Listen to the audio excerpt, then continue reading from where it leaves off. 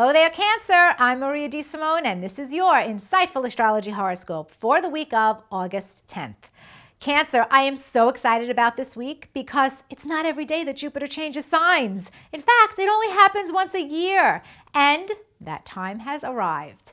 On Tuesday, Jupiter will enter your third house of communication for the first time in 12 years, and Jupiter remains there until September of 2016. While Jupiter is in your third house, if you have any siblings, you can expect your relationship with your siblings to improve dramatically. You can also expect very, very happy news from your siblings, and that adds to the family happiness.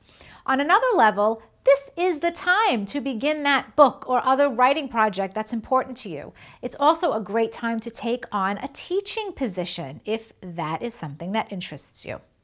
On Friday, a new moon will fall in your earned income sector, so that adds to even more potential for you to make more money. Use your talents. They will pay off.